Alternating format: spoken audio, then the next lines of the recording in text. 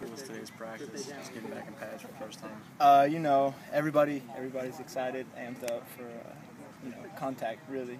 So putting the pads back on, everybody's all excited. So I come into it, I knew it was going to be really physical, and of course it was exactly what I thought it would be. And people were flying around.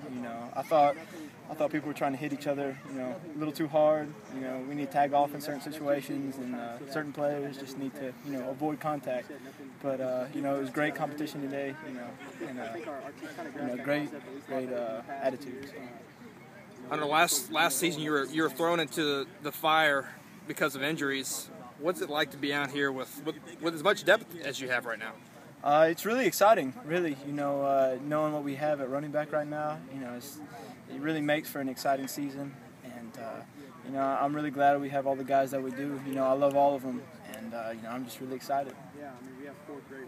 How good was it to get that first kind of pop, get a little bit of a hit, and just know that you're finally back in pads and season's here? It was nice.